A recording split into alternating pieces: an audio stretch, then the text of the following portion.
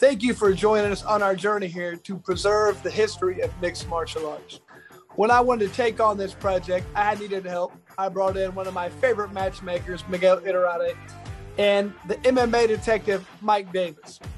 So to do this, we've been able to preserve history. Welcome and enjoy. Welcome back to the Lights Out podcast. I'm Chris Lights Out Lytle, as well with Mike, Miguel, and our guest today, old school guy. I love it. Deep dive. Now, this is as old school as it get.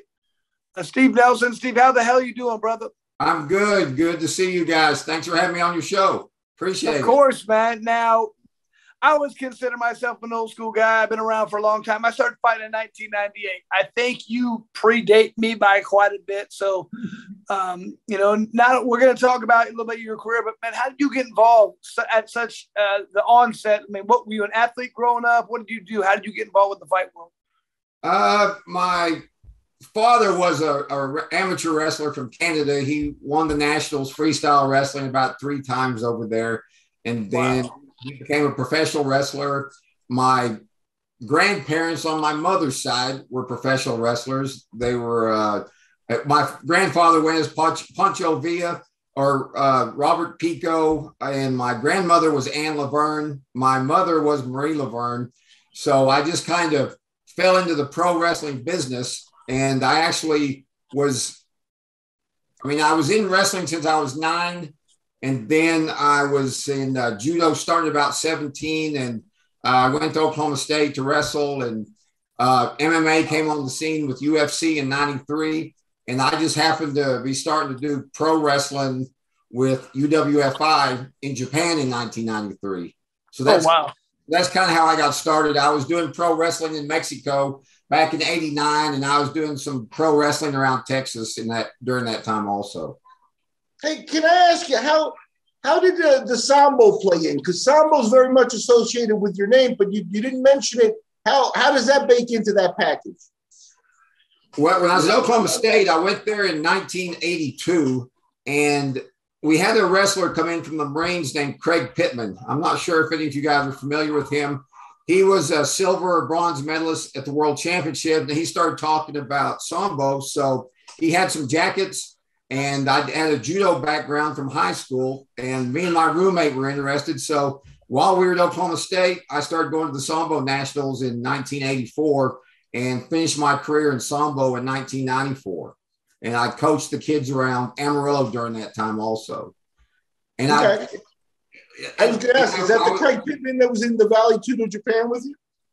I was there when with Tom Erickson was in Valley Tudo with me. I don't remember Craig being in the one that I was in. But he fought Yuki Nakai, right? Is that the guy? Who's that, Tom? Craig Pittman. He might have done some MMA, but he left Oklahoma State and started doing pro wrestling for WCW also. Okay. He wrestled as, I think, the Sergeant Craig Pittman. Yeah. I mean, you said a lot, even though there was like a little there, there's actually a lot that I don't want to miss. First and foremost, did you say your grandmother was a pro wrestler? Yes, my grandmother's name is Ann Laverne, and she actually got inducted in 2019 into the Pro Wrestling Hall of Fame. Did she ever wrestle Chris's favorite manager, Phyllis Lee? No, my grandmother's not alive anymore, but I asked my mother about that. Did Grandma wrestle Phyllis Lee? You or Grandma? And she said that my grandmother never mentioned it. But I know Phyllis Lee because Phyllis Lee was the person that got me into the World Combat Championships. I was wanting to get a fight, and Dan Severin, she managed him for a while. And then he said, well, here's Phyllis's number. So she got me in there. And then she actually was Evan Tanner's manager for a minute or two. I'm not exactly sure what happened with those guys. So, Chris, do you want to ask Phyllis Lee questions? I would, but he doesn't have the knowledge of Phyllis Lee. Now, I do know she did imagine, man, if you want to go over and fight in Pancrase, you went through Phyllis Lee. And so when I first started going over there, Evan Tanner was a big name. He'd been fighting over there. So, yeah, he had to go through Phyllis. So that's how that management went. Yeah, she managed a lot of good guys. I that might have been might have been his way in. I'm not exactly sure how all that went down, to be honest with you. I can't remember back then. Now, you were also friends with Evan Tanner, I mean, for a long time, obviously. Yes. I was a wrestling coach in high school here for 27 years. I retired from teaching and coaching back in 2013. And Evan was actually wrestling for Caprock High School. So my team wrestled against Evan. And Evan was just a phenomenal athlete. He started wrestling in 10th grade in high school, and then he won state his junior and senior year. He only wrestled one semester at college, and then he started doing his own thing, and then he started shoot wrestling for me. Hold on. He didn't start till his sophomore year, and he won his junior year? And destroyed everybody his junior and senior year. And he didn't start wrestling until his sophomore year. Whew, wow. That's phenomenal. Yeah, he was an incredible athlete. I mean, and I'm sure from your era, I mean, I'm a little bit older than you. I mean, I'm 58 and I think you're what, 47? Man, you're good. Yes. Is that right? Yeah. So you know Evan, I'm guessing. Yeah. We, like I said, the first time I went to Japan, he was there, fought on the same card with him a few times, and just knew him through UFC and everything. Always fought on the same cards as him some, and, worked out with him a few times. Yeah, he was the kind of athlete that he would do his own thing until about 4 weeks or 6 weeks before a fight. Yeah. And then he looked like he had been training for 4 or 5 months for the fight. He was just a phenomenal freak. He was a genetic freak, really. Yeah. He was. Oh, yeah. Wait, once Miguel, I apologize. I'm going to forget this one. In your recollection with Evan Tanner and Phyllis Lee, did he ever complain about some of the commissions or plane tickets involving her in Japan? What he did in Japan, what he did was, I think he went out all night with the guys and then got up in the morning and they drove him all the way to the airport. And he left his passport in the room. And so he had to go back and get it. Well, Evan was kind of a strange character at the same time. He was awfully upset that Pancreas charged him for the taxi ride, on his next payday. So I had to explain to him they're not paying for 2 rides, back and forth to the airport. But yeah, that was the one complaint I had. Just the Pancreas charged him for the taxi ride, but it was his fault for leaving his passport in the room. Hey, and let me tell you what, it was like an hour and a half drive to the airport from where they stayed. So it was legit drive, and I can see them being like, "No, we're not paying." Those were at least $300 taxi rides back and forth. I remember there for like 3 years in the 90s. That was an expensive deal. People would ask me, "How much are you getting paid?" And I tell them, they say that's not enough. But I promoted, so I'd have to explain. You don't understand. They're spending at least $5,000 on me between hotel and food, and airplane tickets and taxis, and it just goes on and on. Unless you promote, you don't see all these extra things that are in there. Well, and the thing about Pancreas people didn't realize is they paid for their stable of fighters. Like, they paid for their living. They gave them a place to eat. They paid for where they slept. I mean, so they had a lot of costs. You know what I mean? And you know what else? There was no place else that was going to pay me that kind of money. You know what I mean? Sure. You fight around here in the States, I was getting $500. So it's like, yeah, they didn't pay great, but they paid better than anybody else, and they spent a lot of money, man. They did it right. They treated like a professional. Right. So I liked going there compared to here, to be honest with you. Oh, I did also. I loved going there. I loved going over there. People were great. Even if you lost, which I did quite a bit, they would Yeah. Hey, they respected for you when you lose. So they respected the fighters no matter what, win, lose, or draw. You came out there and fought, and they loved you. And that's what I always loved about Japan. Not quite like America. I mean, that's why you have guys, if they go out there and they put on a good show, they bring you back no matter what. They had that Bushido fighter spirit. It was great. That's exactly right. That being said, I'd heard some legendary stories about Evan Tanner as far as like going out to Roppongi afterwards. And I remember it was with Boss Rutten once, and he was like, Boss was known as a partner. He was like, man, I can't hang with Evan Tanner. That dude, he'd line up 5 shots a kilo. Bam, bam, bam, bam, bam. If few minutes later, another 5 shots. Bam, bam, bam. I was like, he must have did 15 shots. I'm like, oh my God, dude. Yeah, wow. He was the toughest one I know that, the party went to another level when Evan showed up. We'll just put it that way. I mean, we were great. We were great friends. We went out a lot together, but I don't know that I would want to go out with him if we were out of the country. Yeah. Well, we talk like with mixed martial arts and how with MMA is obviously gone mainstream. Wrestling has seen significant amounts of, additional competitors that they've never seen before. Why do you think Sambo has never really taken off? I'll tell you one of the big problems with it, and I know what you're saying. I mean, with these Sambo guys, all the success that they're having in the last few years, that in the UFC with all these, these guys, the Russians and these different guys from these Soviet states that come and they have success. You would think Sambo would take off with these guys winning. But I'll give you an example. The Sambo Nationals is on the 30th of this month. Well, there were like 12 guys from Amrillo, they're jiu-jitsu guys, different MMA sports here that wanted to go compete. One guy ordered some clothes for 3 of them, and all the clothes were the wrong size because they had to be made by somebody here in the States. I really believe one of the big problems is there's not a maker of Sambo supplies here in the United States. I mean, and I ordered some stuff just the other day because I thought I'd be maybe doing some clinics on the rules and a little technique for some of these guys before they go to the nationals. And I actually had to get my stuff right from Russia. I ordered some Sambo shoes and some Sambo gis because in the 90s, you could use different kinds of material. And now they have a standard material that they want you to use, which they should, like judo does or jujitsu. But judo and jujitsu, you can order a jacket, just like this off the internet. In Sambo, you can't even find the stuff. I had to order my stuff off of eBay, and then it came from Russia.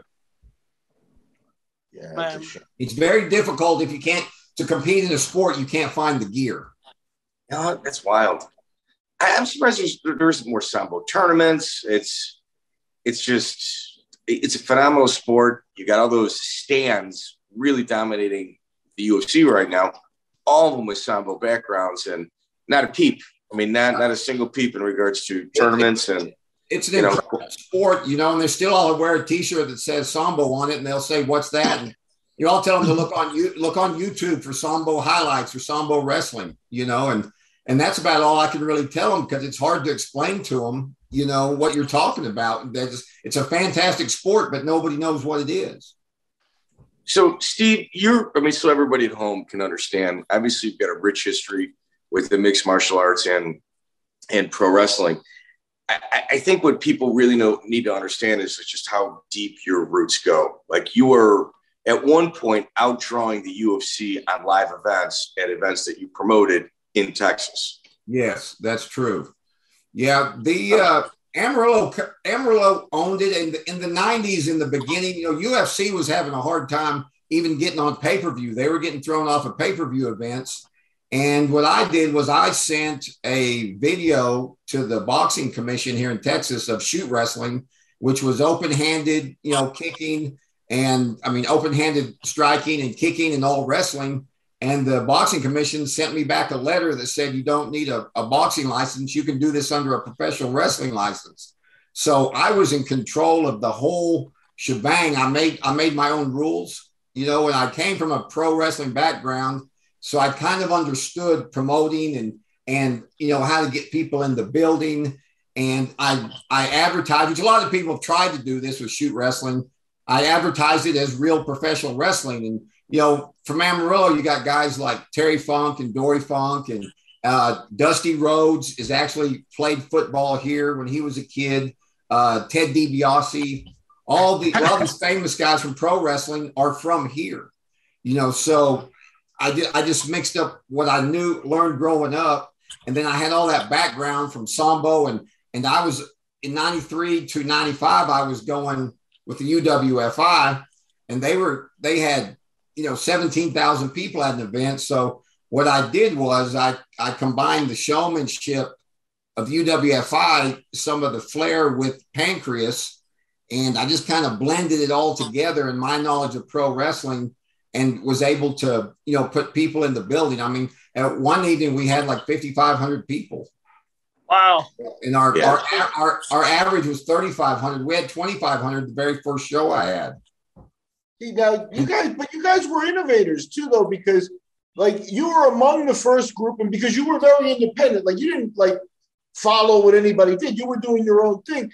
You did rounds and gloves or padding. No, we didn't have gloves. We were very similar to Pancreas. The rules weren't exactly the same, but they were real close. And what's strange, is hard to believe, is right here in Amrillo, I had been on a UWFI pay-per-view that actually showed here in town.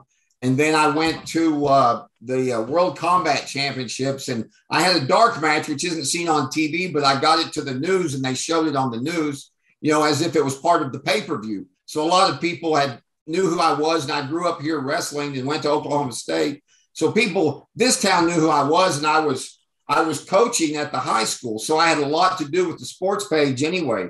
So when I came to them with my shoot wrestling events, they already trusted me. And so they would put us in the sports page. They would cover our events. And in the 90s, really to be legitimate, you needed to be in the sports page. So that was real important for us to grow. And it was a sport. But on top of that, what's really incredible is in this town, I had, myself, which people knew. And then I had Evan Tanner that lived here, Heath Herring that lived here, Paul Jones that lived here. So I had a lot of guys, and Frank Trigg started with me here in the USWF. He was living in Norman, which is about 300 miles from Amrillo. Ron Tripp lived in Norman. If you're not familiar with Ron Tripp, he was the only guy that ever beat Rickson Gracie. And so he was a judo guy. He beat Rickson in Sambo. And Ron came in here and did a judo match, judo exhibition in the very first show I had. Of course, in the 90s, in the very beginning in 96, really nobody even knew who Rickson Gracie was because they had Hoist out there. So, in 93, for us I couldn't even advertise Tripp like that, because when Tripp beat him, I was there that day. None of us thought the Machagos were coming to the Sambo tournaments, and Gracie came. I'm not sure if any of the other Gracies came, because the only reason I knew that Rickson was there was because I watched Ron beat him. But we didn't even know that was a big deal at the time until later. Well, wasn't Rickson announced as like 300-0? Yeah, well, yeah, he's 301, but at the time, that could have been a flag of. He never lost a pro match, but he never lost an amateur match. But from my understanding, Rickson was counting matches in his workout room too, to be 300-0. So, but to Rickson's credit, and I always like to poke holes, like in some of the things in regards to Rickson. In Ron Tripp, he admits a loss and says, even though it wasn't my rule set, I knew the rules going in, and he accepts that as his loss. I think that experience might be the reason we never really saw Rickson compete at high level opponents in Japan, or even obviously never fought in the UFC. Right. Yeah, I'm not, he never lost a professional match. And I don't know if it's because nobody wanted to fight him or what the situation was. He was pretty picky. Right. I remember Ron Tripp from the America Online boards, which is like one of the first places where there was message boards and stuff where you could talk about UFC. And he used to discuss that. You said you were at that match. Why don't you take us through your memory of it if you could? There wasn't much to it. If you've done any judo, it's a throw called uchimata, and Ron just hit him with uchimata. And in Sambo, it's called total victory. If I throw you from your feet to your back, flat to your back, and I don't fall down, the match is over. It's like an ippon in judo. In judo, I can throw you and fall with you. But in Sambo, I have to throw you to your back, and I have to continue standing. And Ron hit him with uchimata. He didn't go down with him, and Gracie landed flat, and the match was over. The match never even got started, really. It would be more to Ron's credit had Ron been able to submit him, but that's not what happened. Ron beat him with a total victory throw. No, so he beat him in judo or stuff. It wasn't in like a grappling match, so that's probably why that O was still there, I would imagine. Well, Gracie Hickson had claimed to be like a 2-time Pan American champion in Sambo. He knew the rules. Okay. So, I mean, but according to him, he never lost a match in anything except to Ron Tripp. Yeah, Chris, if I may play devil's advocate, with the 300 and 400, I think it was actually 400 and 0, not 300 and 0. I think I may have underestimated or understated that. I have a feeling that he counted even bowling matches in there. Yeah. So, yeah, that one should some wrestling. Yeah, I'm not sure how they do that. Because I know in amateur wrestling, I must have had 2,000 matches. So I don't think that having 300 or 400 matches is impossible. But from my understanding, they also count practice matches. Which, man, if I counted my practice matches, I mean, my record would be terrible. I mean, worse than it already is. Yeah, I'm going to say there's not going to be an O in there. No. So, Steve, you talk about your before we get to MMA stuff. Miguel, would you mind if I do a pro wrestling question? Oh, sure, of course. All right. So, in 1993, and we're going to get to the MMA stuff in a minute, Sakuraba's pro wrestling debut is against that of yourself. Yes. How did that get lined up? Well, I don't really know that UWFI wouldn't tell you who you're wrestling before you come over there. You just come. I mean, and they didn't even have contracts that they would send you. They would just say, hey, you want to wrestle on this date and time, and you would go. I went to a tryout in Tennessee, and there was a guy named Gene Lytle who was a star for the UWFI, and a guy named Kakihara who was a star for them. And these guys were at the tryouts, and the guy named Billy Robinson was the coach of the tryout. And then they had an agent from Japan that came, and then he would pick guys that he wanted to go. And after the first day of tryouts, they had us do like 300 squats the very first day. Some of the guys just hit the road because they couldn't walk after that. And so they, after we did these exercises, then we would start wrestling because they wanted to see how well you wrestled and submission wrestled. And, I came from a background with my dad who would do like 500 squats even at 68 years old. And Carl Gotch, I had trained with Carl Gotch in 1990. So I already knew the Japanese way was to kill guys with squats. So I was prepared before I went to the tryout. But when I went over there, and Sakuraba was my first match. Now, I asked you, can you answer on the camera, that did you feel him as being special? Was there anything there that alerted you? And how did they treat him? It was kind of like the Gracies. I mean, it was 1993, say, when Ron Tripp wrestled Hickson Gracie. We didn't know who he was. In 1993, Sakuraba was young. I believe I was 29, and Sakuraba might have been 6 or 7 years younger than me. So he was just out of college wrestling, and his college coach was an Olympic champion. So he had a great coach, but no one knew who anyone was, especially me, because I was brand new to it. I did some pro wrestling, regular pro wrestling, and then I went to UWFI to do shoot wrestling, pro wrestling. So I didn't know any of these guys till I got there. I knew who Gary Albright was because he wrestled for Nebraska, and we were like the same age, so I knew who he was. So with your promotion, you mixed at times like shoot wrestling or like pro wrestling and acting.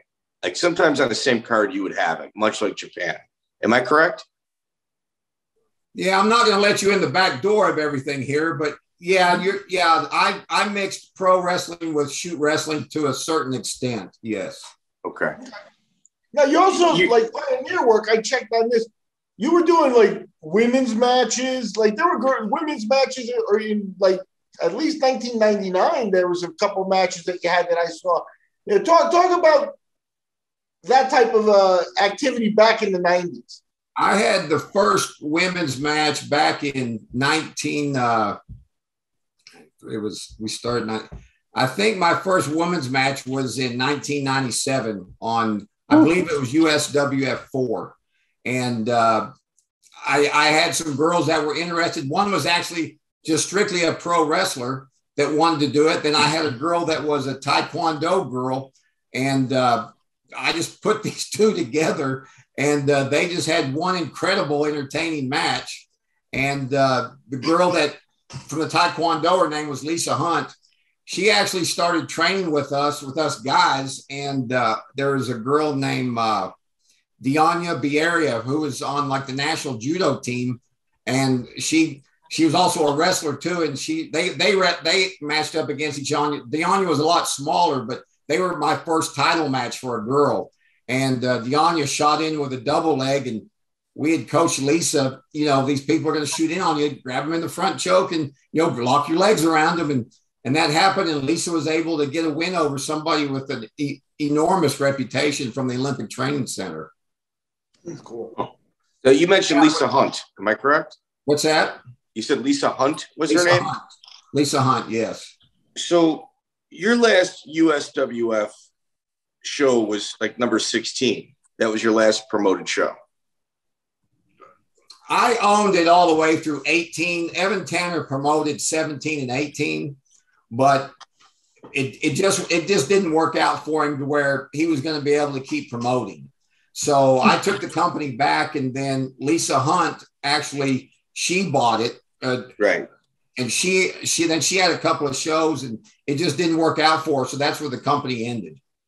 All right. So the USWF, so people at home understand, it was a staple in the beginning martial arts world. Like we talk about hook and shoot, about just, what an incredible organization, rightfully so. You guys predated hook and shoot, and some of the talent that you had on those cards is insane. Like Eve Edwards, you had Guy Metzger, I think, fought for you. Evan Tanner. I didn't have Metzger. No. You didn't have Metzger? No. You had just Don Fry. Don Fry.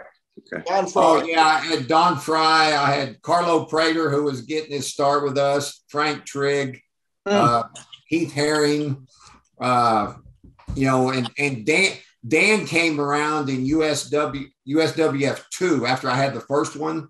And we had to move to a bigger building. We sold out this soccer arena, and then we had to move over to the rodeo arena to have the next one. And when Dan had just won the Ultimate, and so he was a big name and that's when they were having trouble having UFC on pay-per-view. They were even having a hard time getting it on there with all the politicians messing with it. And so if you wanted to see live fighting or fighting at all, pretty much in Amrillo, they had to come to ours. So, because in the beginning, I was real worried that open hand fighting wouldn't even make it. I didn't know if people would like that or not. It just took off. Yeah. Huge. So let's talk about your first fight. October 17th, 1995, World Combat Championships. Ethan Andrews. How do you get invited to that event? Who were you training with leading up to it? I was at school. I was coaching and teaching at that time. And there's a lot of people in Amrillo, like Paul Jones. And he's also another high school wrestling coach here in town. So I had him and Tanner and all these guys. Another guy named Ali Elias, who fought for me and fought in Japan. He was from Amrillo. He was another coach. He was a freestyle world champion from Iran. And he was coaching here in Amrillo. That was another guy I had that was shoot wrestling for me. So I had guys to train with. And when Dan Severin gave me Phyllis Lee's phone number, and I called her, and then next thing I know, she calls me back and says, you're going to be fighting in, I think it was North Carolina. And I was fighting Ethan Andrews. And I didn't even really know who I was fighting for that either. I just knew I was supposed to show up. Okay. Quick question. Did you know the rules back then? Because one thing I love about the old school, a lot of times you didn't know till you got there and they changed them. Like you can't headbutt, you can't knee the head. You just never really knew the rules fully until you got there. Well, they still, at that event, they had the same old UFC rules that just no eye gouging and no biting. Everything else was a go. You could grab the cage, you could headbutt, you could do whatever you want. So it was easy to remember the rules because there was only a couple of them. And that's the famous James Waring, Eric Paulson match with the hair pulling was on that show. That was the boxer, right? Yeah. The boxer and yes, Paul, because Eric and I have talked, and I didn't know Eric when I went there either, and that was Eric's also first fight, in the cage that day, and mine also, so that kind of got a lot of, there was, besides UFC, there was not a lot going on back then. You had some Pancreas, and then you had the shoot wrestling, UWFI shoot wrestling, and in the 80s you had the UWF shoot wrestling, which was, it is what it is. And that was, that was before the UWFI, so all this stuff was going on, but real fighting and real shoot wrestling, there wasn't a lot. So to get in an event, you were pretty lucky back then. Well, what did you think going into your first fight? I mean, was it getting ready, for the walkout, were you thinking, the hell am I getting myself into? There's no rules here, literally. I mean, it was people used to look at you like you were nuts when you did it, but how were you feeling going into that first fight? Well, for some reason I wasn't real nervous, and Dan Severn flew in to be with me, be in my corner that day. Cool. And, I felt pretty good. And I had a buddy with me from Amrillo that he never wrestled or nothing. And he asked me the same thing. He said, "Aren't you nervous?" And I said, "I've wrestled my whole life." I said, "To me, this is another match, except you get to punch and kick." So it really wasn't a whole lot different to me, except I got to hit him is what I felt like at the time. Yeah. But, I didn't know what I was getting into. I even in that match, I almost got triangled. I mean, I should have known better because I watched it happen to Dan with Gracie, and I almost got myself caught in a triangle. And while I was in it, I really wasn't even realizing what was happening to me at the time. And he could have won that match actually, but lucky enough, I was able to lean on his throat a little bit and got out. Now that's a show, like when you rate those old time shows, that is one of the most violent shows of all time. I mean, that is. Do you remember seeing it? Because you would have been one of the first matches out. You had this match, and then the rest of the night develops. How was that experience for you? Yeah, I was the very first match of the night because I was at dark match, and then if somebody got hurt, I was going to get to move in, and I think it was. I can't even remember. They moved in another kid that fought after me to move somebody in. But I mean, it was, it was exciting. It really was. I mean, but even at that time though, I didn't know I was going to start my own company. I didn't know I was going to do any of those things. It just, after I had fought Ralph Gracie in Canada, I got beat up and TKO'd in about 44 seconds.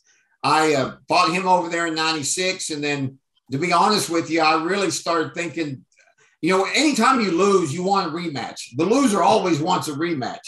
But when you get beat up in 44 seconds, you're not going to get one. And it was always going through my mind when that happened. For me to get a rematch, I'm probably going to have to start my own deal just to make this happen. And that's actually, how it got started. I was thinking if I could get this going, I could romance Gracie into coming and doing a match here. And, unfortunately, I got whipped twice. But, but I got my rematch in the end. So, but. Well, here, we're just, Steve, if you don't mind, we try to go a little bit of order. You're fantastic stuff. Let me just kind of rewind just a little bit and bring up Ralph Gracie again. So that's your second fight. You beat Ethan Andrews, knocked him out 2 minutes, 45 seconds. And then August 26, 1996, you fly up to Canada, Extreme Fighting 2 against Ralph Gracie. Now, John Peretti's the matchmaker for both of those events. And for those of you at home, we actually interviewed, what's his name? Come on, the Waring's opponent. Why am I drawing a blank? Eric Paulson. Eric Paulson. Jesus Christ. Eric Paulson, it is one of the most savagely just brutal things to watch. It's on YouTube. It'll make you throw up watching Waring just constantly just tear at the scalp and hair of Eric Paulson. Like it's unsettling. Like it's sick to watch. But Extreme Fighting 2. Not to plug our interview with Eric too, but Eric says because of the hair pulling, he's trying to get his hair for. It was this part of his body that hurt for weeks. like his neck, and just trying to get his head away from the guy. So, and hearing him share that experience 20-something years later, it's just unbelievable. Yeah, it's very disturbing. So there's a lot of funny things that happened in the beginning. I remember Guy Mesger and another guy fighting in UFC, and they made an agreement between each other where we don't pull each other's hair. I haven't thought about that in a long time till you started talking about that. I don't know if you guys remember that. Well, my hair's like that. That's Jason Farron, who actually rest in peace for Jason Farron. But yeah, that's the other hair pulling match. There were two that led to the rule obviously being officially made. It's disturbing. Chemo. Waring was a little bit of a bad boy though, because he was a cruiserweight like champion in boxing and stuff. But he made a couple of appearances in MMA where, you know, he was there to win. He was there to win at all costs, and the rules, you know, he was glad there were few of them. But anyway, Mike, I've hijacked you. You go. All right. Yeah. So your second bout. It's not a sport you want to do for free. Though in the 90s, you fought a lot of times for not much money, or even wrestled a lot for not much money back then. Yeah, absolutely. Your second fight, April 26, 1996, Extreme Fighting 2 against Ralph Gracie. You had mentioned that it was a 44-second loss, but what you didn't talk about was, did you get arrested at that show? Yeah, I did get arrested. They came right into my room. They got the keys from the desk and came in and got me. They sure. Why? This is another thing. I never knew nothing about nothing back then. I had no idea that we were moving arenas, that we were breaking any laws. I mean, I didn't know anything about none of these things. And we had even moved hotels, which I didn't understand why. And then come to find out, fist fighting is illegal in Canada at the time. And so the Indian nation said, you guys can come fight on our nation. We have our own laws. Well, then we had the fights that night. And when we left, we went back to the hotel. So they came into the rooms and got everybody they could. They had like 7 of us and kept us in jail for like, I think it was only 2 days. But yeah, that we had no idea, you know, what was going on. At least I didn't. Man, sounds like Justin Trudeau was in charge way back then, just taking people's rights away, I guess. I think that's France, right? That's weird. That's got to be, like you said, you know, you come from a wrestling background, you know, Oklahoma State, you've got thousands of competitions. To you, I've met, you know, Dan Severn, Royce Alger's another guy that comes to mind of that wrestling mindset, you know, of like it's competition and be hard-headed about it. So you go up there like that. Now you're in jail. Like you said 2 days. You actually slept in jail. Like, how did you call your wife to like talk about what your mindset? Well, I didn't get married till I was 45, so I didn't have a wife back then. I actually had my girlfriend with me, and so she had to basically watch them put me into the car and take me off. Yeah. Bad boy. It was a rough start, right there. rough start to a rough career is what that was. And what they do to you? Like, did you pay a lawyer? No, that deal was like they were owned or sponsored by Penthouse somehow, and Peretti and them. I mean, they got us out and they paid for everything. And to the best of my knowledge, I mean, we were found not guilty, I guess, or they paid a fine for us all. I mean, I was. 91 was, I don't know, I've been back to Canada, so I'm not sure I'm okay or not. I was going to say, if you've been back to Canada, you might have a warrant out for your arrest right now. Yeah, no, I haven't been there since 96, so I'm not sure. Oh, boy. In the MMA game, there's oftentimes where there's just a weird set of circumstances that happens where uncomfortable conversations have to take place with the promoter.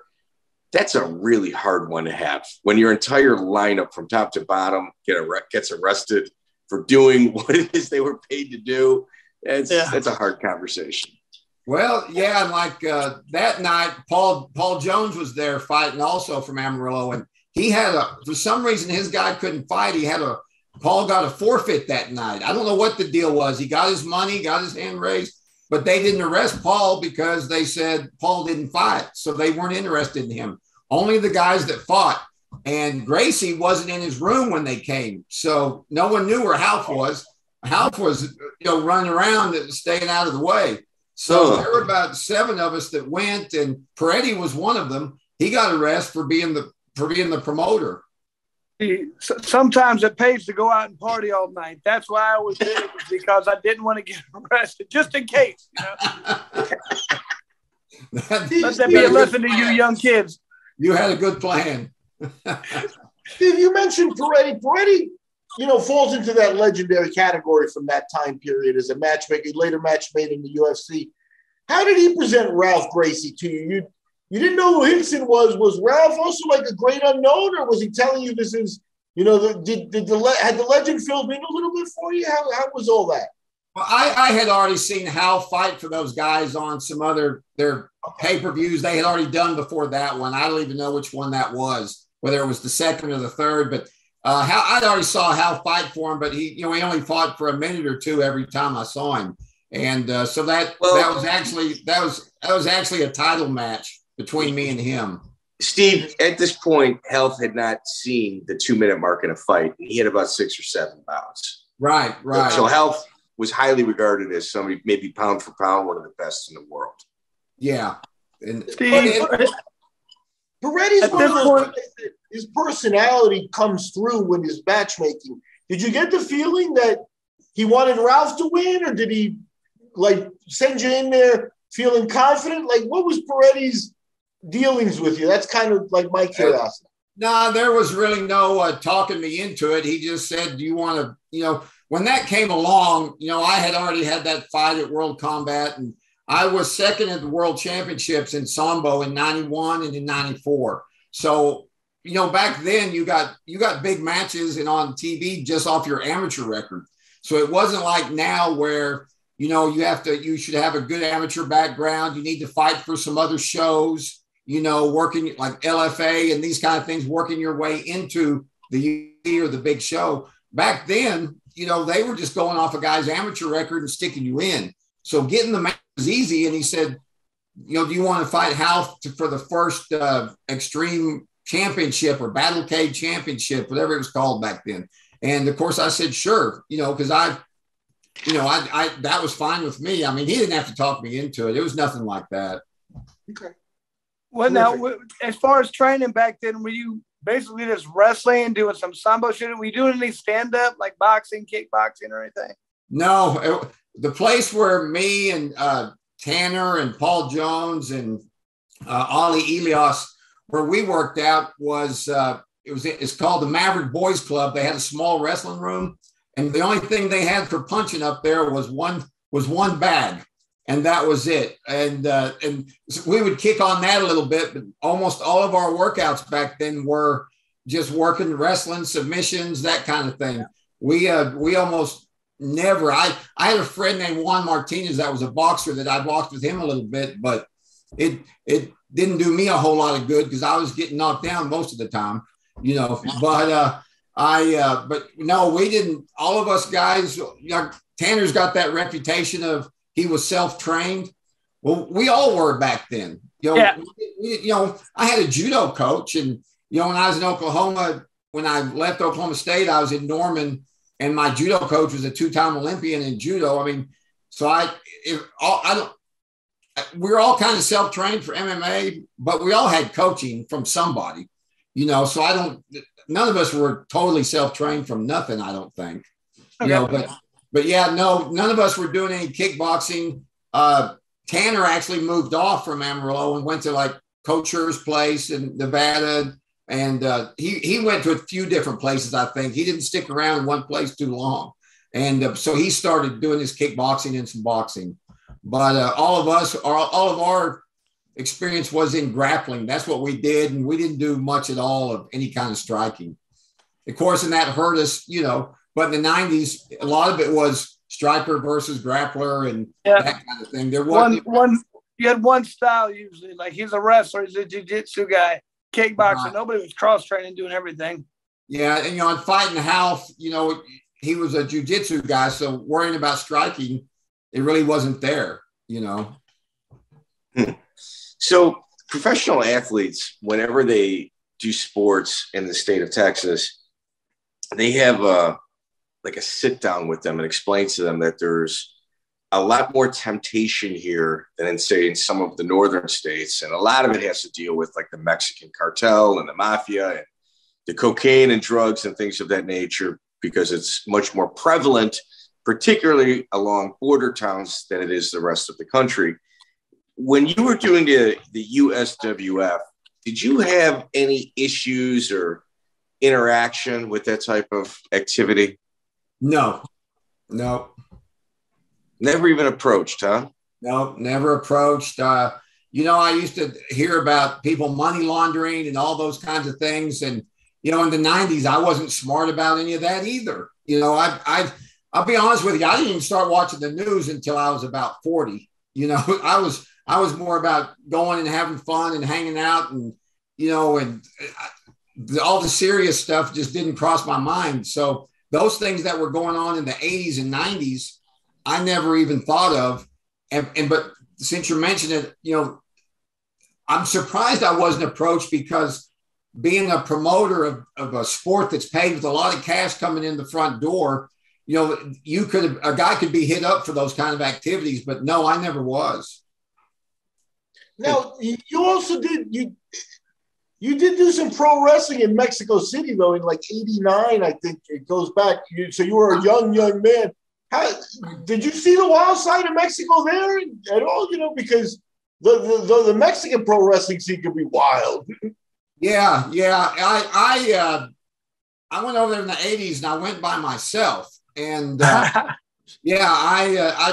was a wrestler named Ricky Romero here in town. And in the 80s, I don't know, Chris, you were kind of young. I don't know if you other guys remember, but in the 80s, to get promoted in the 80s, you had to be a monster. I mean, that was the days of Andre the Giant and Big John Studd, and all these guys were monsters. So there was no place for me in pro wrestling, except this guy said in Mexico, they have weight divisions like amateur wrestling.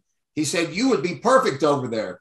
So we drove from Amrillo to Juarez. We went to the wrestling matches. He introduced me to the promoter, got me some phone numbers from Mexico City. He made some calls, and the next thing you know, I'm in Mexico City doing pro wrestling.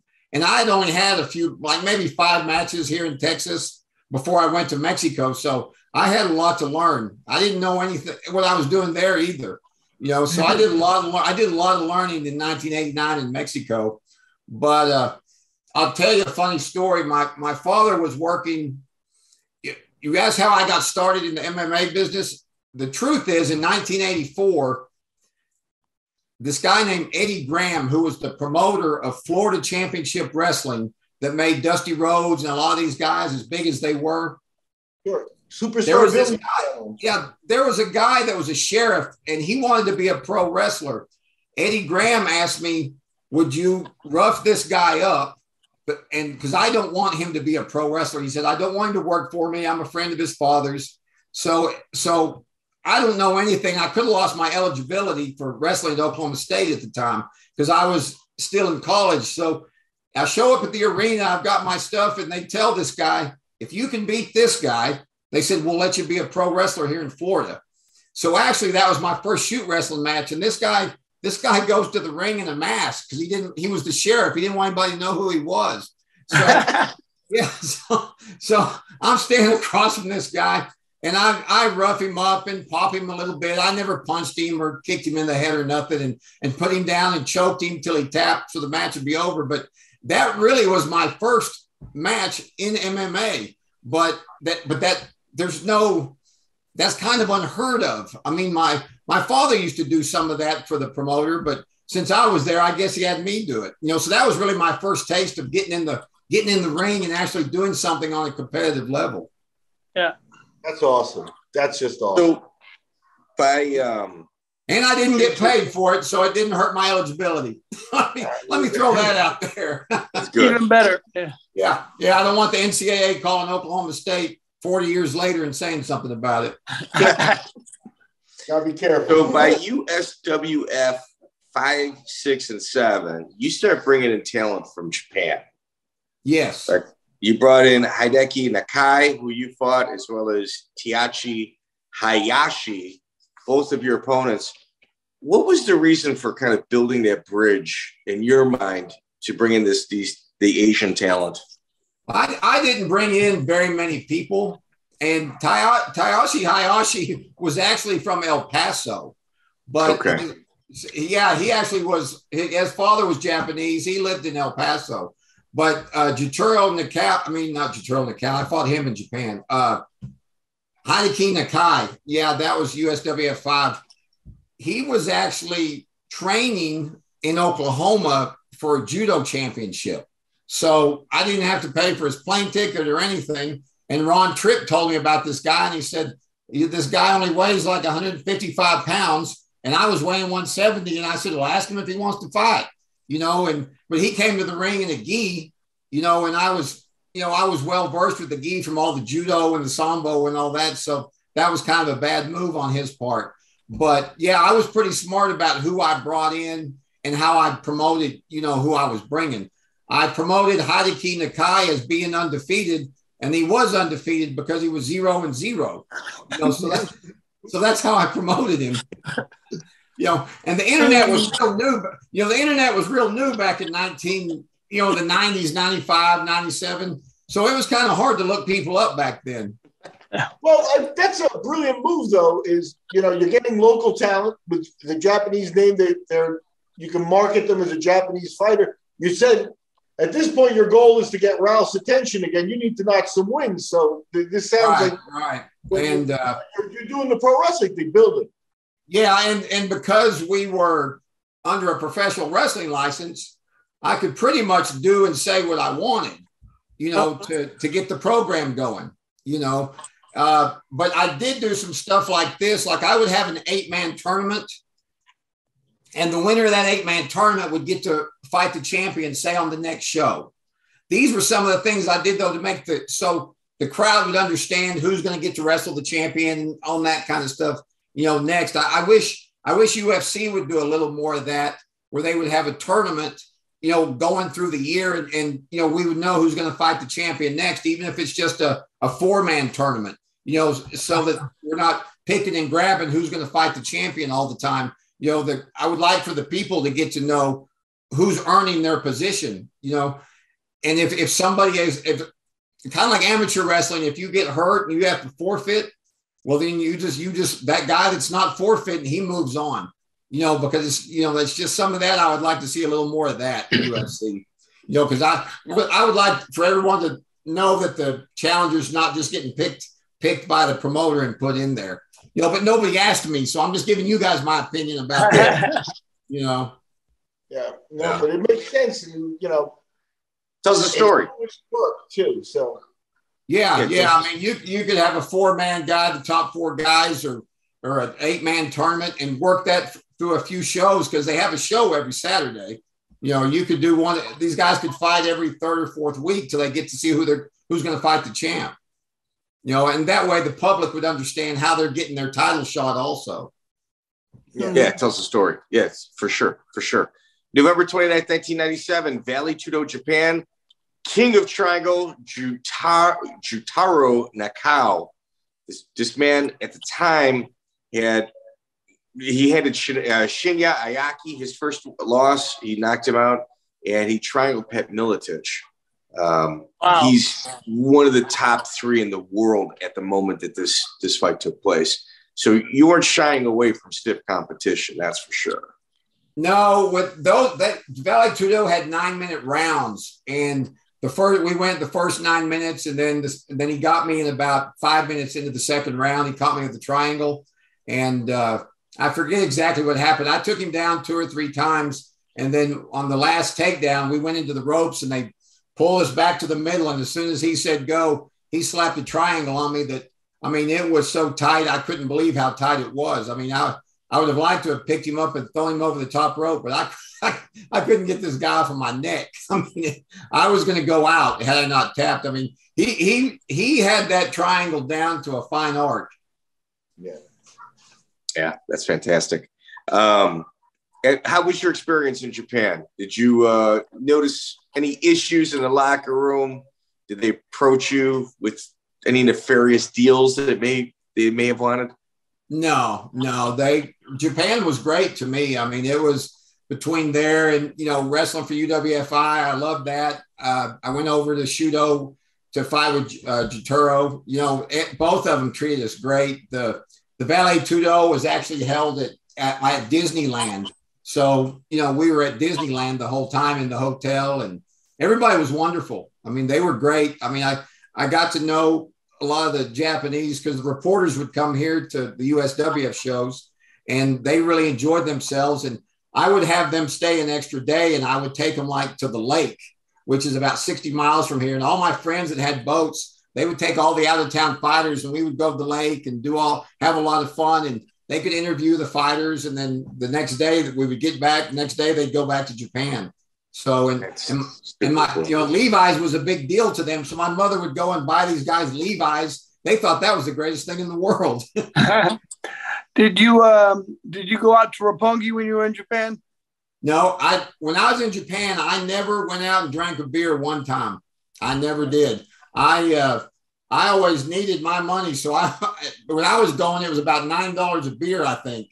So I kept my money and just went back to my room and got up in the morning and behaved. I never forgot my passport. I always had it with me. That's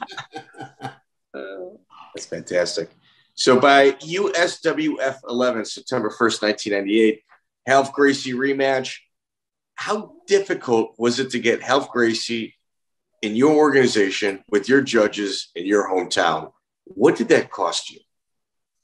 Well, it cost me the amount of the match, which was $20,000 winner take all. Oh, yeah. He wanted to bring 4 guys with him, so it was hotel room. I had 2 or 3 hotel rooms for those guys for a few days, plane tickets for 4 guys, the cost of the match. From Brazil or from Florida? He was living here in the States. He wasn't coming in from Brazil. I don't remember where he was living. He's in Florida. Yeah, like Port Orange or something like that. West Coast guy. I think he was in Port Orange, Florida at that point, though. I read that somewhere. Yeah, I'll be honest with you. I can't even remember. Yeah, I remember that $20,000 challenge. I remember that in Full Contact Fighter put $20,000 challenge. You put the marketing was behind that. That number was public. You made that number public. It was very good money for a single match. Yeah, sure it was. Yeah, because back then it was costing me about $20,000 to even have a show. So he was really another. If I lost, it was which I did. It was another $20,000 on top of, the whole thing. So, but it actually turned out okay because the reporters were there from Japan, but the fight was. Not that it was a great fight to me, but it was such a good fight that Samurai TV gave me $20,000 to let them put that match on in Japan. So Samurai TV actually ended up paying his fee. So it turned out okay. I'm glad to hear that, actually. Yeah. How'd that fight end up playing out? Do you remember how it played out exactly? With the fight? Yeah. Take us through it.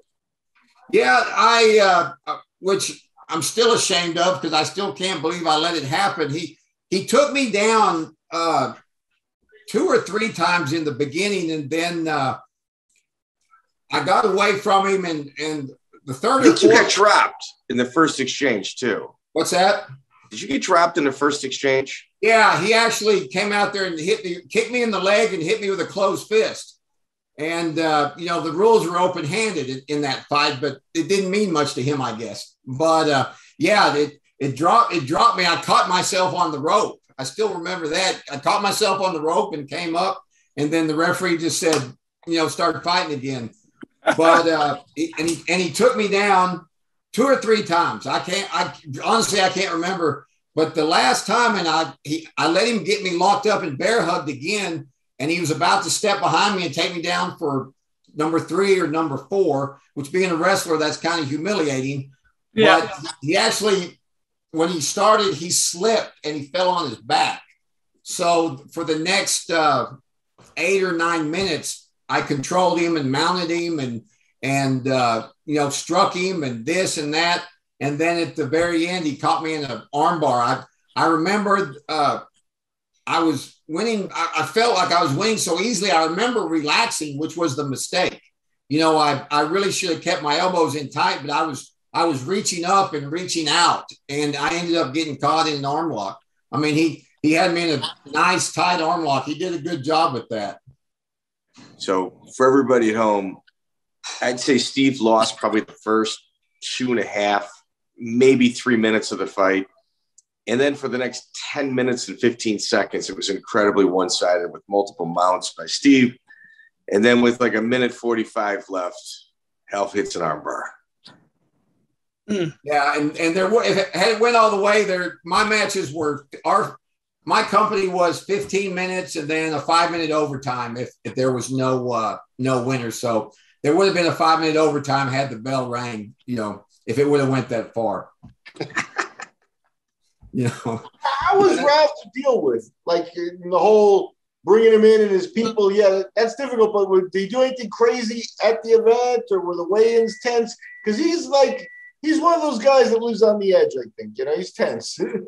Yeah, he at first he wasn't at the weigh-in, and so I had my vice president. His name was Felix Rios, who he was my partner in crime on this deal. I was the face of the company, but he helped me out, and he actually helped talk me into go ahead and doing it.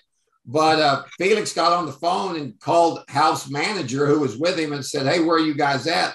And they said, "Why do we got to weigh in?" And Felix said, "Because it's in your contract." He said, "You got to come make weight." And they said, "Well, what's the weight?" So, and the weight vision was 170. And when I fought Ralph in Extreme Fighting, we fought at 155. So he wasn't House, not a big guy. He weighed right at 170, 168. That was his natural weight. Luckily he wasn't one of these guys that just weighed 190 naturally, because I couldn't have called the show off. He would have weighed if I would have known he didn't think there was a weigh-in, I would have been 190 or 200 going into the thing. But I didn't know he didn't think there was a weigh-in. Yeah, that's a shame. Yeah, if there was no weigh-in, you'd have been smooth sailing, man. It would have been better for you. How much you pay? 20,000. I'll be there. Why do we got to weigh in? And my vice president Felix said, because it's in his contract. You guys got to weigh 170. Yeah. So, which is wow. That alone was kind of strange to me, but it is what it is. And he weighed in and made weight and still won, so he did fine. Yeah, can't knock him for that. No, for sure. That's right. Well, you had mentioned John Peretti earlier in this interview. How was your relationship with him? I didn't have a bad relationship with him. I mean, I went to Extreme Fighting, I lost, and so I wasn't planning on working for him anymore anyway. And then he ended up moving over to UFC, and I'm not sure what happened with Evan and Phyllis, but Phyllis wasn't managing Evan anymore. And so I was making all of his calls for him. I was, him and Paul and Ali and all these guys that went to Japan, these different places. I did all that stuff for free for him. I didn't charge him anything. And Peretti calls me one day and he's screaming and yelling about Evan because Evan's not using Phyllis Lee to be his manager. And I told him, I said, I got nothing to do with that. And he starts yelling about, well, if you're managing him for free, of course he's not going to use Phyllis. And I told, and I didn't want to get in this big argument with him. I wasn't going to work for John, so I could have hung up on him. But I also had Paul Jones, who was fighting in the UFC. I had these guys in the UFC, so I didn't want Peretti to not let these guys fight. So I didn't say too much. I just told him I would talk to Evan, and nothing ever changed. He never had, Evan never had Phyllis manage him again, and he still fought in the UFC. So I don't know what the use was of him calling and being mad at me about Evan. But he was mad. I was getting the blame for Evan not using Phyllis is what happened. So he was mad that Evan wasn't paying his manager percentage to Phyllis Lee. who then in turn probably bought multiple dinners or sent money to people like John Peretti.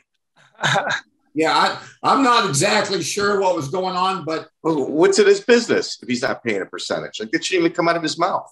Yeah, he was upset with me that I was doing it for free. But for free. Phyllis, yeah, and that was a Phyllis and Evan Tanner thing.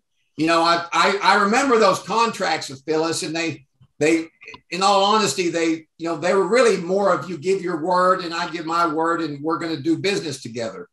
And her contracts were easy to break if somebody wanted to break them, which people shouldn't do that. The contract I had with her, it was just, if you get me a match, I'll give you 10 or 15% or whatever it was, but if I get my own matches, you don't get a percentage of that.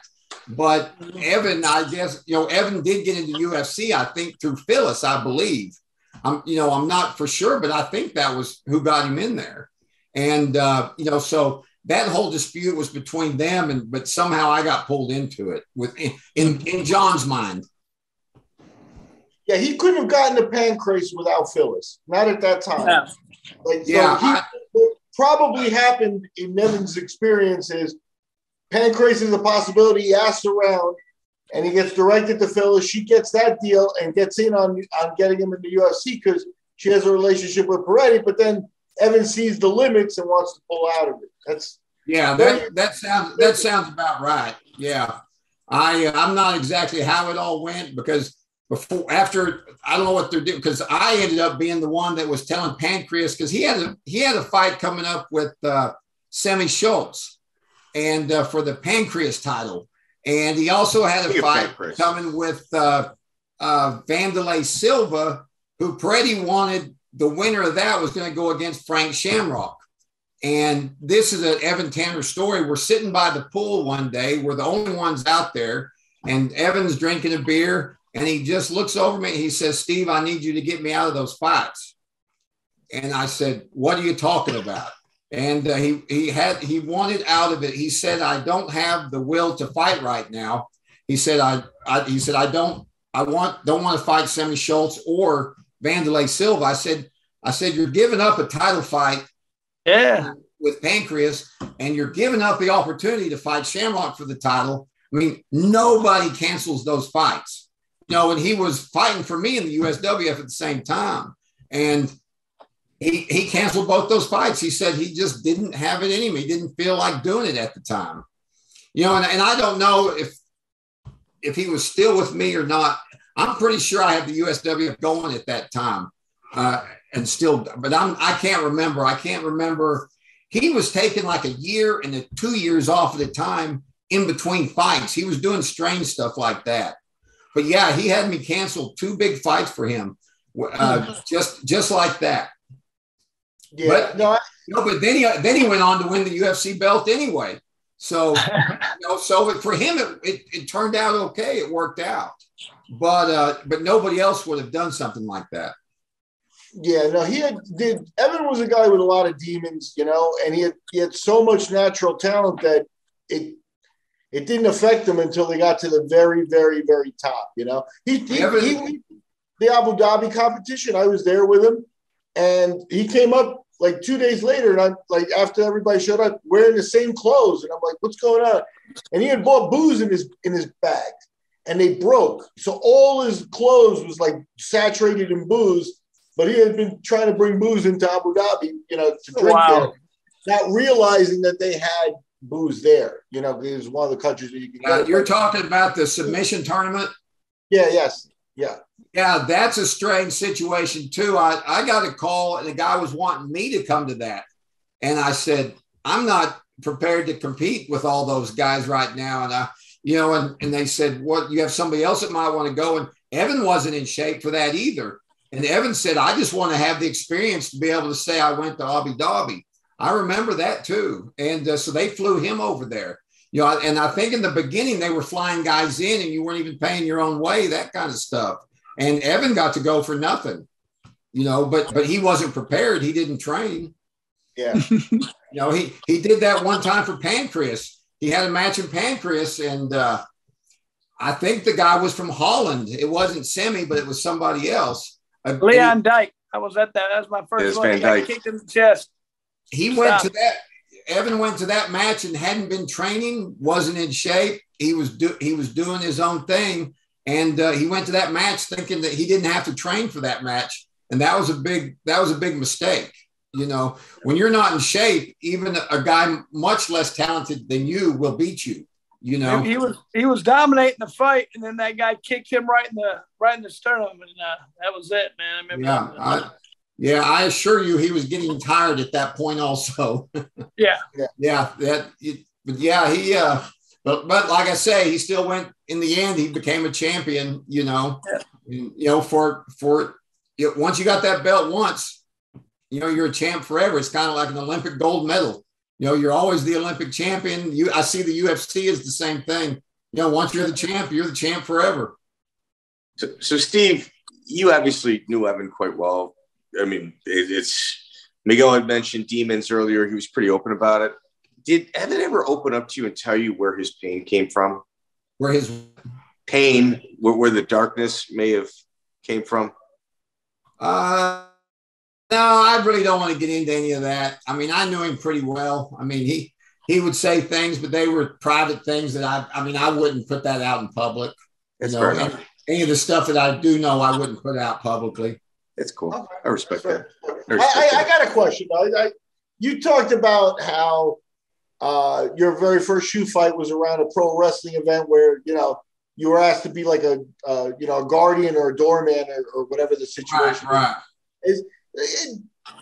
The pancreas, the shoot fighting that you're talking about, there are roots in pro wrestling with like the Malenkos or people that are known there. You mentioned Carl Gotch and stuff.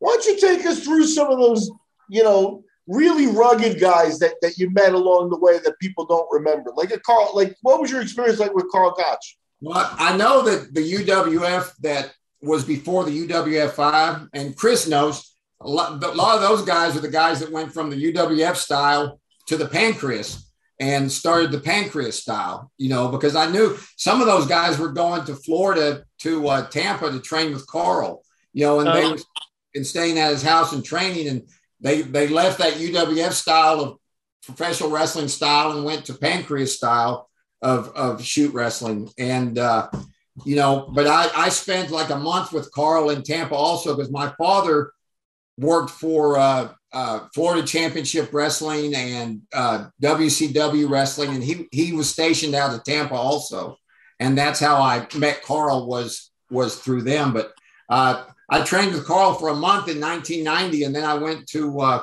the World Trials for Sambo, and I still got beat, you know. But in the trials in 1990, I lost, but I got the experience of being with Carl, and it was the same thing with him. It was.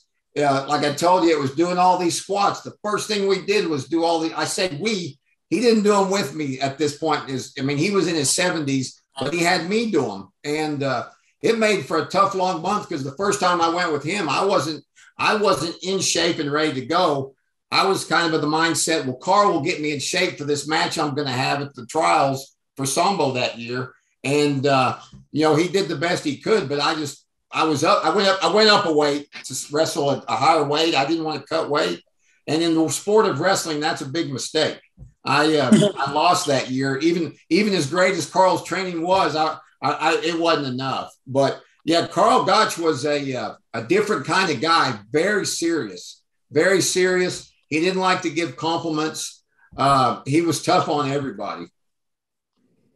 Wow.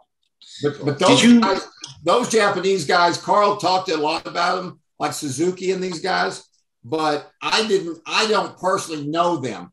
I was over in the UWF with like Takada and some of those guys that went a different direction. And, you know, the pancreas guys went a different style. So obviously you're in Texas. World Class Championship Wrestling was a monstrous organization in the 80s.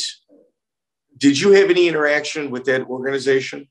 No, I didn't. My father wrestled down in Dallas some, I believe.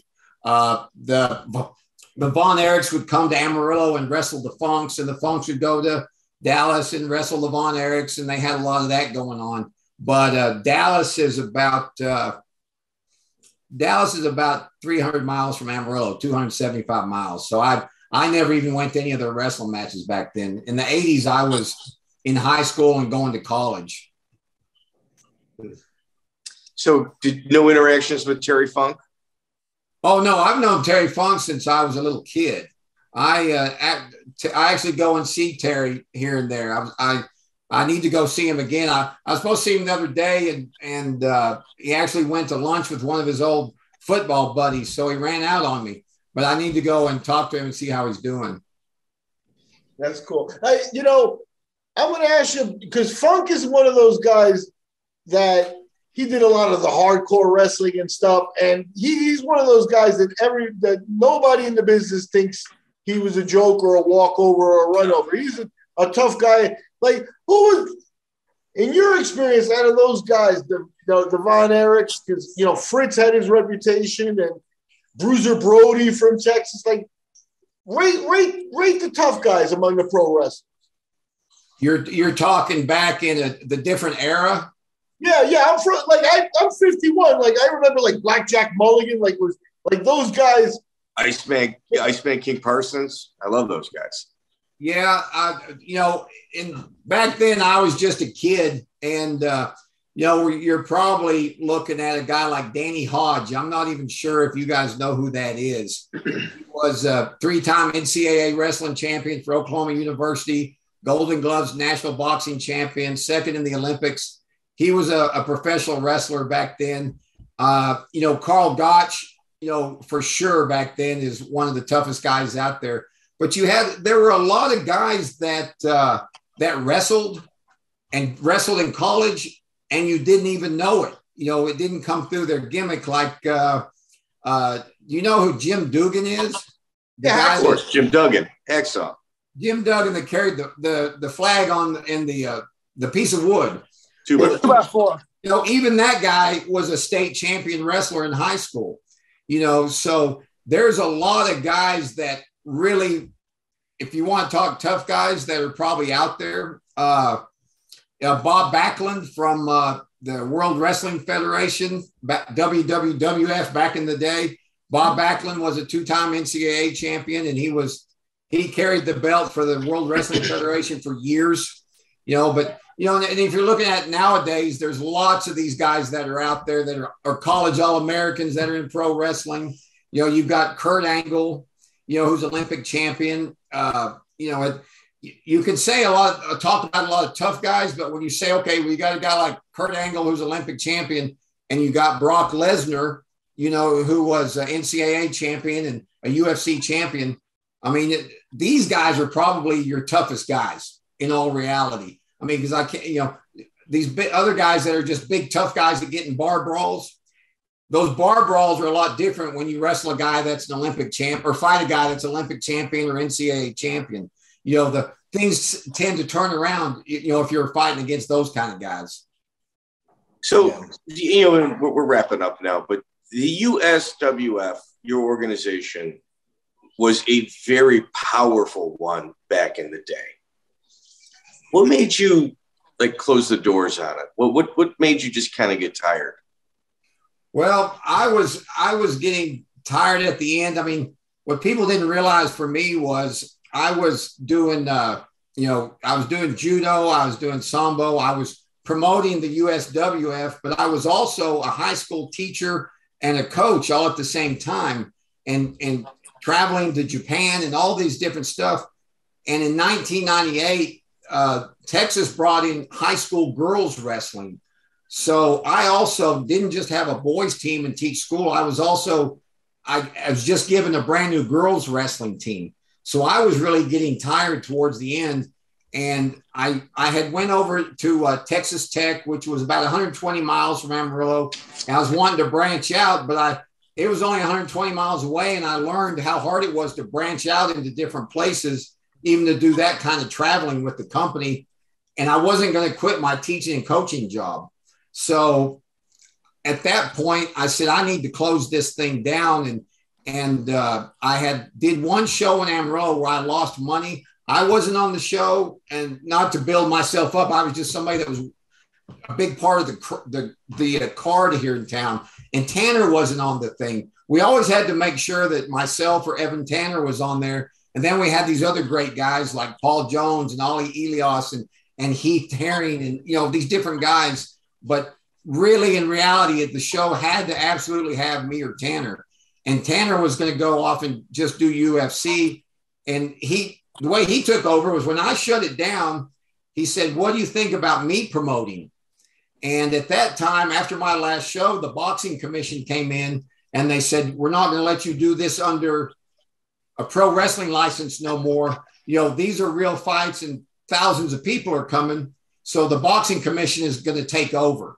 And I explained that to Tanner, and Tanner went ahead and promoted a couple shows under my corporation, under my banner.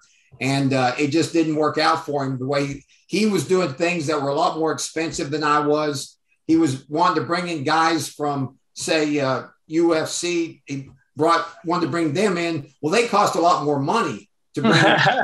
And at the same time, the people in Amrillo don't really know them. And they, you know, he wasn't bringing in like the UFC champ. He brought in, the guy that had all those fights. He's got like 300 fights. Travis Fulton. Travis Fulton. He brought in Travis Fulton to fight him. As many fights as Travis had, Amrillo still wasn't familiar with him. It didn't put more people in the building to have Travis on the card, you know.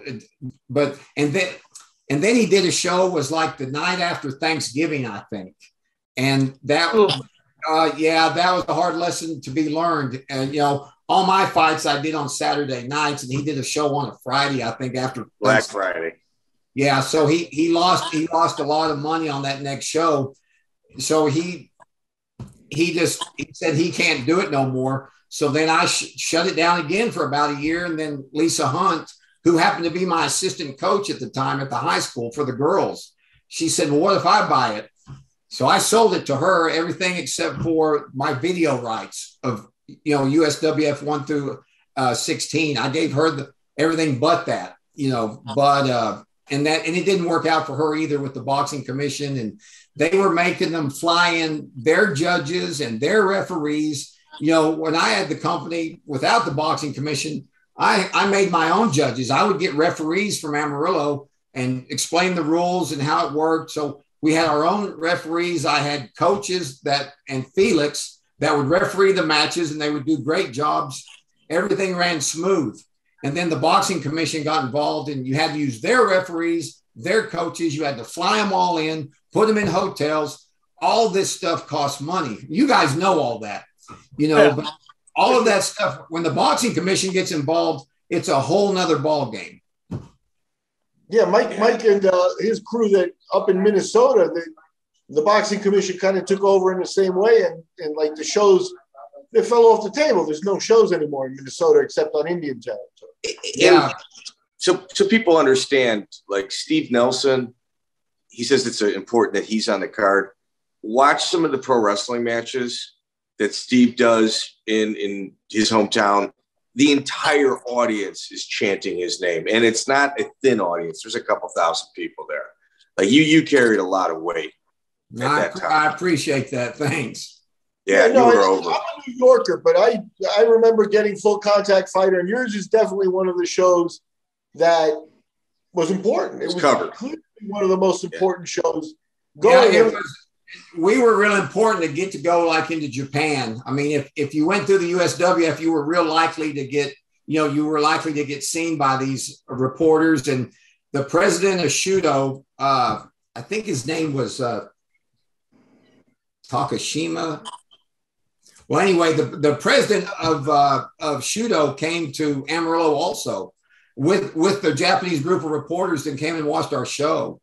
And they came to USWF 7, and we had like myself and Ollie Elias, Frank Trigg, Tanner, all these guys were on one show, and everybody ended up in Japan getting, and Heath Herring, Heath Herring was for one of my guys from USWF, and he went off to Holland to train with you guys know this, Chris, that he ended up being number 2 in Pride. He was under Fedor Emelianenko, and he also was from Amrillo. So a lot of these, and Tanner won the title, and Paul Buentello got to fight for the title. Paul Buentello's from Amrillo USWF. He went to high school here, the same school as Tanner. Carlo Prater did too. He fought for you. Carlo Prater fought for me, yeah. And and Paul Buentello, I forgot to talk about him very much, but Paul ended up going to Russia a few times. And if you're winning matches over in Russia, that's a pretty big deal. He won matches over there. He fought Arlovsky for the belt, for the UFC heavyweight belt. And him and Tanner from here in Amrillo, like I said, from the same high school. I was lucky. I came in at the right time, and Amrillo had a lot of talent. Like Ali Elias was a world freestyle wrestling champion from Iran. He just happened to be living here. He went to college in Nebraska and moved to Amrillo. These were Paul Jones is a 2-time NCAA runner-up. Paul Jones, he doesn't get enough credit. All these guys were in one town, so it was just if you think about that, having that kind of luck and coming in at the right time, it was fortunate and lucky, and it was lucky for all of us because we got to travel the world a little bit, and get to do some things because of the MMA business. Or as they said in the 90s, Chris, the no holds barred.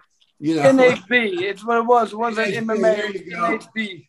Yeah, I was real fortunate to be part of it and promote it. And, I didn't win a lot and I didn't make millions of dollars, but I watched it this last week, Thursday through Sunday. I watched Tyson Fury fight in the morning at 3:00 in the afternoon. And then I watched the UFC, and, on Thursday I watched PFL, and Friday I watched Bellator. And I really enjoy it. I really do. Have you transitioned over to watching some of the bare knuckle fights? I watch it. Yeah, that's okay. Whenever Miguel contacted me and he said it's your show, I knew who it was right away. Sure. Yeah, I love it. We got some this weekend in Montana. Got Joe Riggs going to be fighting versus Lorenzo Hunt. It's a main event. I can't wait, man. So those are so fun for me to watch. It reminds me a lot of the early days of MMA, of NHB, because it's still new, raw. It's fun. I love it. Oh, you guys know Eddie Goldman? Oh, yeah. Of course. Eddie called me, maybe say a month ago, and was talking about, bare knuckle boxing. And I told him I was surprised that was back because, that was the big deal in UFC in the beginning. And Eddie was talking about what great potential, bare knuckle fighting has, to become much bigger now. And I really enjoy it. I think, Mike Perry, I think he's found a home. He doesn't need to grapple. He needs to be in bare knuckle fighting. I really believe that guy has found a home. That last guy he fought, they both have a home, I think. Julian Lane, boy, they put on a hell of a fight, man. I'm liking it. You got a lot of guys. One thing I always say about it is a lot of times now in the UFC or boxing, you get a lot of guys in there who are like, it's an athletic contest. Who's going to win this contest? Bare knuckle's just a fight. You know what I mean? It's still a fight. That's what MMA was or NHB was back in the day. Now you get a lot more money and skill there. People are trying to outpoint people or hold them down or push them against the fence. Bare knuckle's a fight. And that's what I think people love about it. It's fun to watch. And I've been watching since it came back. And you can see just over the last year the transition of everybody's getting better. You're getting better athletes, better fights, better competition. You can just see bare knuckle fighting moving. Yeah, I own the bare knuckle app, so I can watch you guys all the time. And you had a big boxing career on top of MMA, and you're 3-0 in bare knuckle fighting. I'm ready for you to come back. You gotta get off the commentator's seat and get back in there. Only way I'll do it is if they'll let me commentate the whole time, and then just step in there for my fight, and then come back and commentate. Okay, I'll be back. Take the headset off, go box, and be done. I'm sure they can work that into your contract. I'll be looking forward to it. You might have to do that in Montana. There we go. Hey, I do love me some bare knuckle. It's fun stuff to watch. And $4.99 a month. I'm like, man, can we up the pay a little bit so I can make more money? You know, because this ain't right. But it's like for the price of the whole year, you get that'd be less than one UFC. You know what I mean? Right, one pay per view. right. I'm like, man, the whole year you get for like $60. It's nuts. But it's just fun to watch. I love it. Well, It's best deal in combat sports. I've got the greatest wife in the world. She watches all of it. She watches all of it. From Bellator to UFC, the bare knuckle fighting, PFL, and she loves it all. And I didn't know her.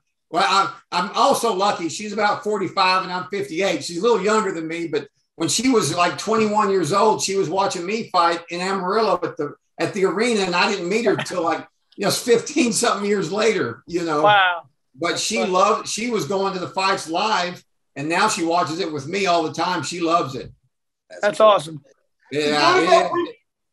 Have you thought about bringing the old USW thing back? I mean, every once in a while something like that goes through my mind. But I have watched companies come and go in Amrillo, like Shark Fights. Cody Pfister had a new company here in Amarillo, and as hard as they tried, times have just changed, and it's so expensive now. I mean, it is so, for me back in the 90s, paying a guy say $500, and that was for a better guy for just for his match.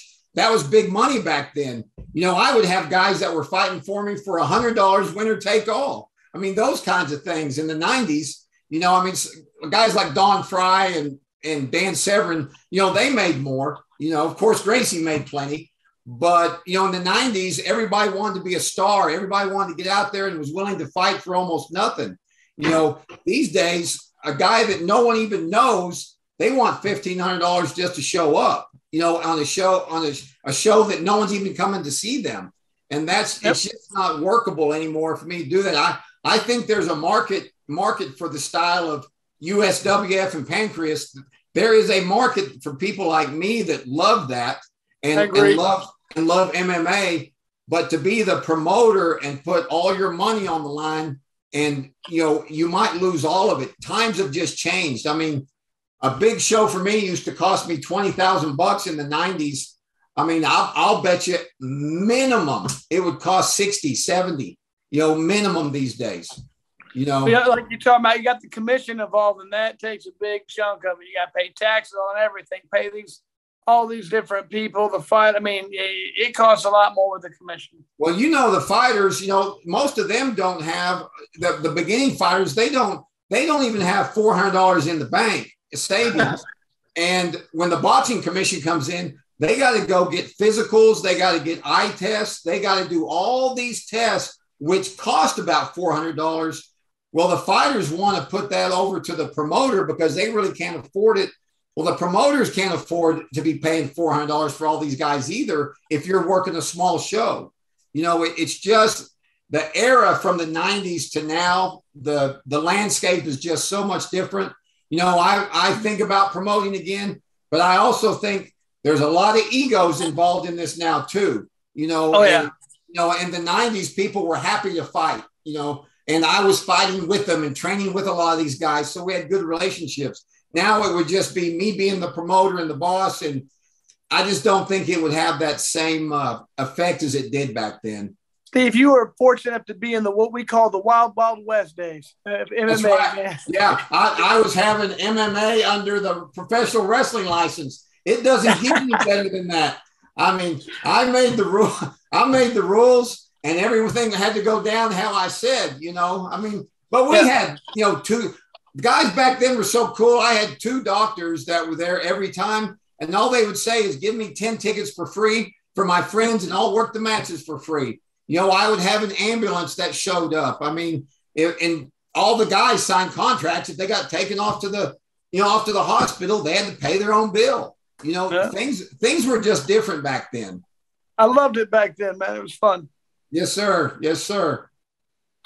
Well, hey, man, I mean, I appreciate your time. Thank you for coming back here and rehashing these stories. But not only that, I'd like to thank you for your contribution. I mean, the sport wouldn't have gotten to where it was today if it weren't for people like you doing that. I mean, there wasn't many shows. You, Miguel, I mean, yeah, you guys built the sport, man. So just appreciate what you guys did for all of us. Well, we also had guys like you and Mike and Miguel, doing what you do. And you with 75 or 80 fights between boxing and, bare knuckle and MMA. I mean, if it wasn't for people like you, this sport would be nowhere, and thank you, man. It's like I say, you did a fantastic job in your career. And when Miguel said you want to be on Chris Lytle's show, I knew who you were right away. And be honest with you, I've actually turned down some of these shows. That's why I didn't have any camera or any of this, because I just didn't want to do it. When it's your show, I said yes. And well, I appreciate it, man. I have a lot of respect for you and what you guys do and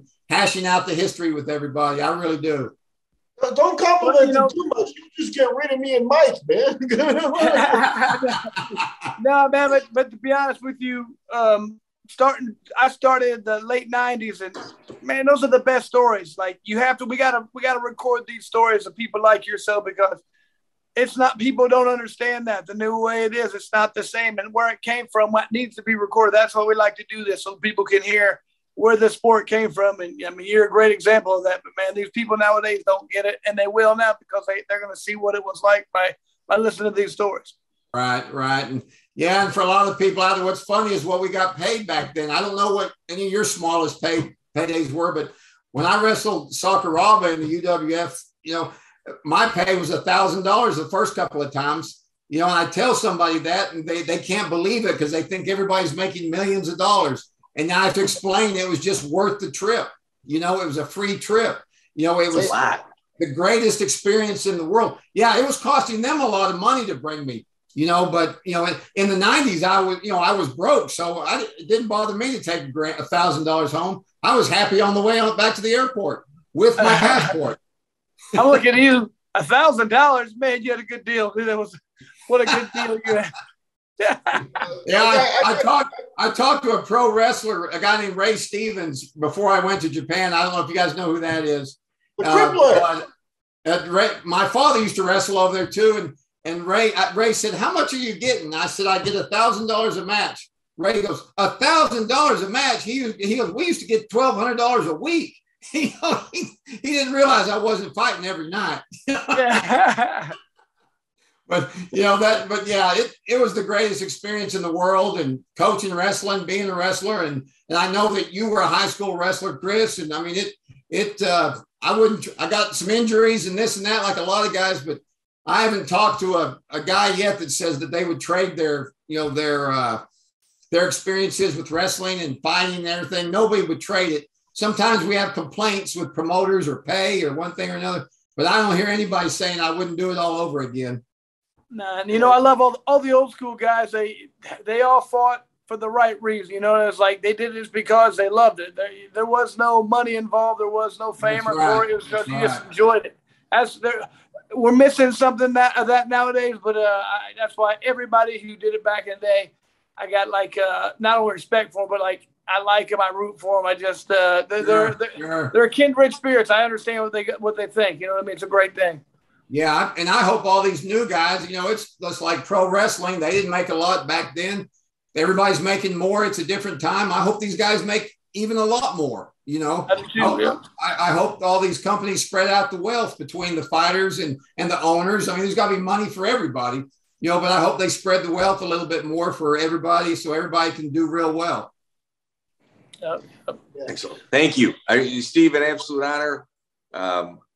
We've never met, but you're an old school cat, man. I've got a world of respect for you and everything you've done for the sport. Thank you. Mike, I appreciate you having me on here. I really do. I really do. Anything you need from us, Steve, you let me know, bub.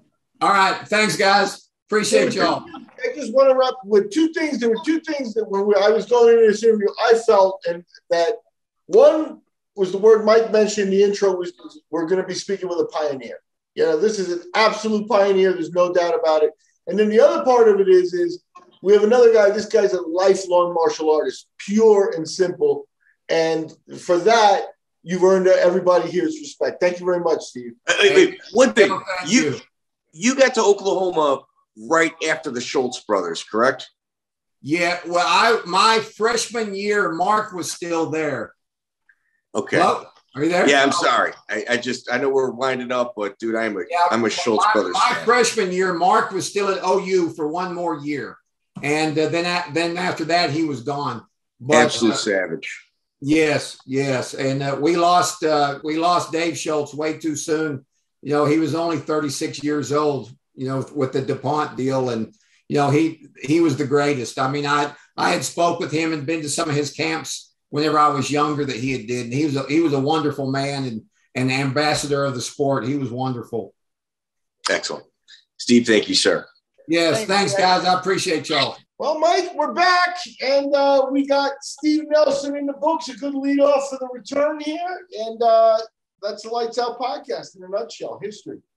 You know, it's a history podcast. I'd say, I mean, we get a pretty hardcore fan base. But I'd say probably a lot of the people in our hardcore fan base aren't too familiar with Steve Nelson, but he's a pioneer, man. Guys like Steve Nelson, those are the interviews that we have to get. Yeah, we try to sprinkle them in between people that maybe are not as vanilla, you know, maybe a little more salacious. But guys like Steve, Adrian Serrano is a guy that's going to be coming up soon too. I don't know when, but he will. Those are guys that we got to get. Yeah, you know, Steve ran that Texas organization, you know, in the 90s, and he put a lot of people on the map. And he kind of felt like, oh, you know, what are we going to talk about? We got almost 2 hours out of him just in the blink of an eye. So, you know, I think that's what it's all about. I think, you know, obviously the guy, you know, Oklahoma State, and the wrestling names. You know, the Ron Tripp story is a story I haven't heard or talked about in a real long time. But I remember Ron is a guy that I shared the message boards with. Like, I can't call him a friend, but like we've had conversations. I've talked to Ron numerous times online and stuff like that in the 90s. So that was just wild to you know, really an old school guy. He might be a good Clips channel conversation, you know, good 15, 20 minutes on a round trip. I mean, from what I remember, the fight was over like within 10 seconds. Like I hadn't thought of that fight in forever. I mean, obviously I knew who Ron Tripp was, but you know, it's kind of like Mark Schultz, you know, somebody that people should probably pay attention to. Yeah. So definitely thank you to Steve. You know, gentlemen, I knew he was, but you know, he proved it again, and it was definitely something that we're looking forward to. You know, bringing him back. We're going to go on a weekly schedule now, and we have to. Yeah. Pound out a week, an interview a week, and get people, you know, into the deep dives and just keep going. So we're back. Thank you to Chris Lytle. No, wait, Miguel. This is where we have to tell our audience it's their fault that we're going to a weekly schedule. Yeah, it is. It's actually, you know,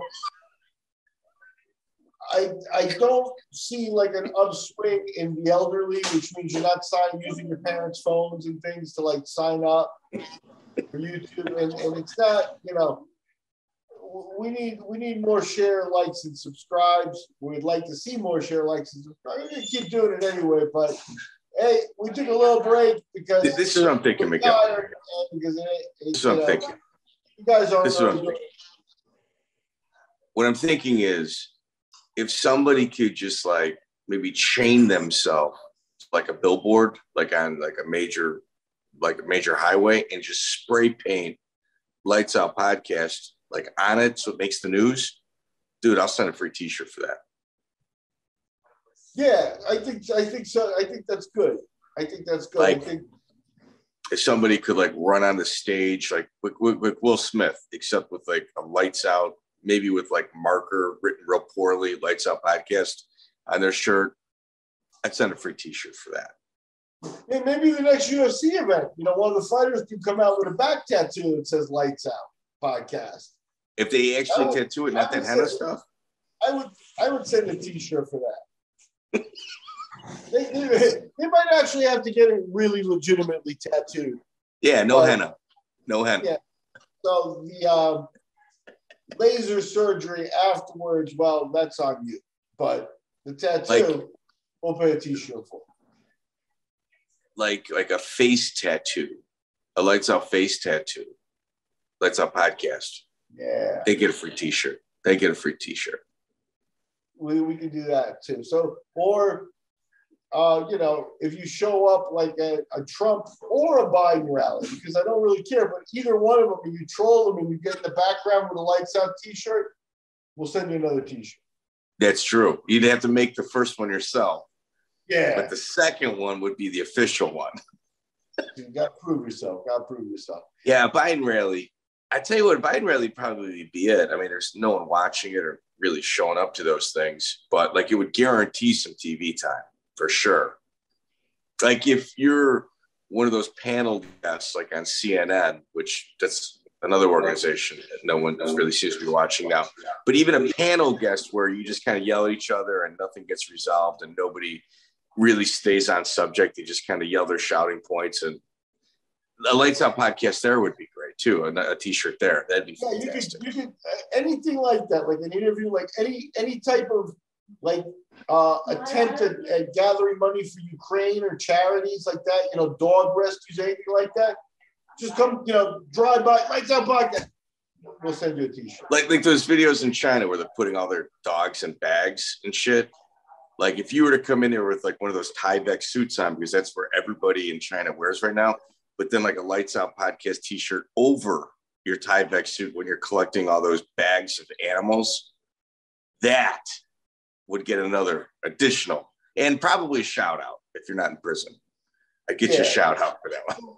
Yeah, I mean, we're willing to do, you just got to be willing to commit, We're reasonable. We're being reasonable here, Miguel. All I'm saying is downloading the podcast isn't enough.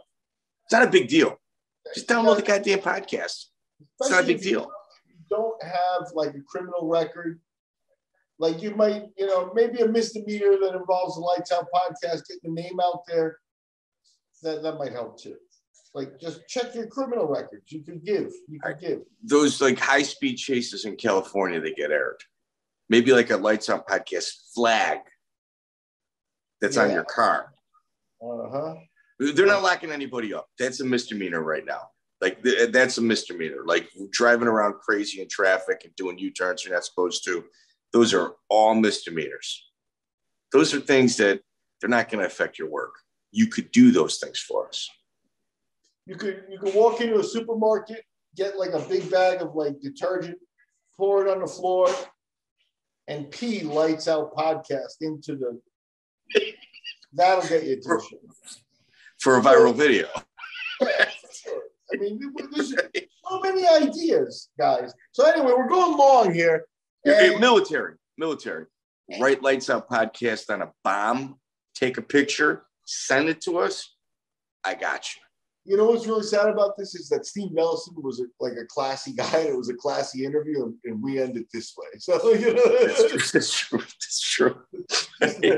Either way, Miguel, like, share, subscribe. I don't know. I mean, I think we've kind of made our point up until this at this point in the interview, but like, share, subscribe, guys. We have to cut back. We got to go back and really concentrate on our jobs because it's like we got like a decent following, but it's not paying the bills, man. And it's a shame, but we're not doing this for fame, fortune. We're doing this to document history, which is why we're going to do as much as we possibly can for you guys.